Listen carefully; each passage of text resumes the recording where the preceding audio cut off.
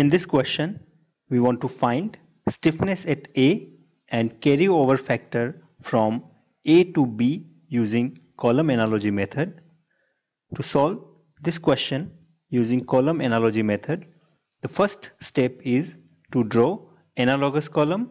The analogous column will be a short column with width of cross section L and breadth 1 upon EI. So the analogous column will be L and breadth 1 upon EI, and this is the cross section of the analogous column. The side view will be, this is the height which is short, and this is side view.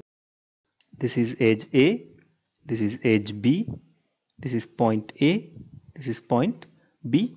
On this analogous column, I apply a unit load at A corresponding to unit rotation at end A of our beam.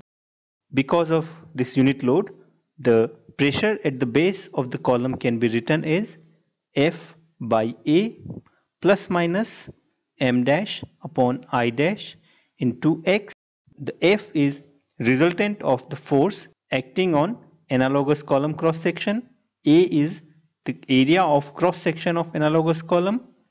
M dash is the moment because of load applied on analogous column about the centroidal axis. Because we have a rectangular cross section, the centroid will be this axis and the moment will be written about this point. I dash is the second moment of area of cross section of analogous column, and x is the distance of a point on column cross section from centroidal axis. So here F will be equals to 1 unit, A will be 1 upon EI into L, that is equals to L upon EI. M dash will be the moment because of the unit load. Here the lever arm is this distance, that is L by 2. So the M dash will be 1 into L by 2 equals to L by 2, and this will be in anti-clockwise sense. And I dash will be width into depth cube by 12, so that will be equals to 1 upon EI into L cube by 12, that is equals to L cube upon 12 EI. Now for edge A, XA will be this distance, so XA is L by 2, and for edge B, XB will be this distance, so XB is also equals to L by 2. And because the net moment is in anti-clockwise sense, we will use plus sign here for PA.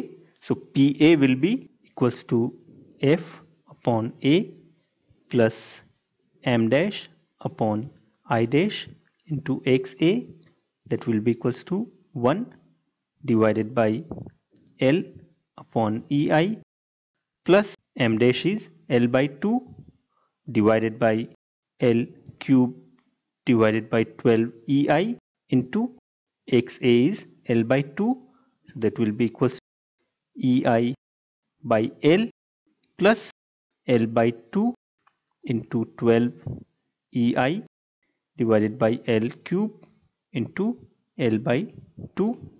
Here this L and this L will cancel L cube, so I will be left with L.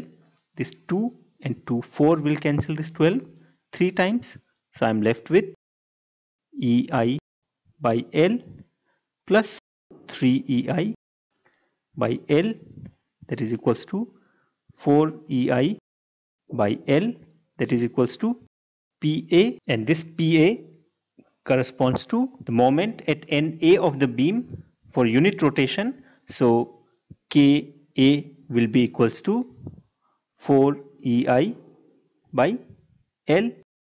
Now because M dash is anti-clockwise, PB will have minus sign, so PB will be equals to F by A minus M dash upon I dash into XP that will be equals to 1 divided by L upon EI minus L by 2 divided by L cube by 12 EI into XB is also equals to L by 2 equals to EI by L minus L by 2 into 12 EI by L cube into L by 2.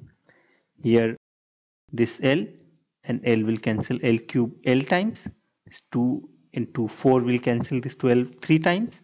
So I am left with equals to EI by L minus 3 EI by L equals to minus 2 EI by L, and that is equals to PB. Now the carryover factor from A to B is equals to minus PB upon PA, that is equals to minus PB is equals to minus 2 EI by L divided by PA is equals to 4 EI by L. Here this minus will cancel, this L will cancel this L, this EI will cancel this EI, and this 2 will cancel 4 2 times. So I'll be left with equals to 1 divided by 2, that is the carryover factor from A to B.